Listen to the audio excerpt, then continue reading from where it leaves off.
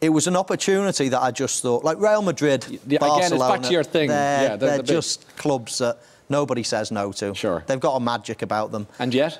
And yet, I was at Liverpool, had no intention of moving, but Real Madrid came in. I mean, Real Madrid, that was the thing. Of course. And anybody back then, I'm sure, would have done it.